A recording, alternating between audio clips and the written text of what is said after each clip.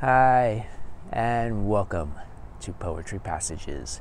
So this here is a 40-year-old, about a 40-year-old sour cherry tree, which is now playing surrogate mother to this little baby maple that has sprouted kind of up out of the womb of the tree here.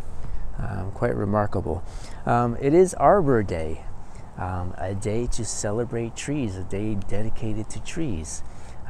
You can plant a tree, you can hug a tree, you can read poetry to a tree, which is what I'm about to do. I have a poem by Philip Larkin, comes out of his collected poems. This is a Folio edition collection, and it's a poem called The Trees. The Trees by Philip Larkin. The trees are coming into leaf, like something almost being said. The recent buds relax and spread. Their greenness is a kind of grief. Is it that they were born again and we grow old?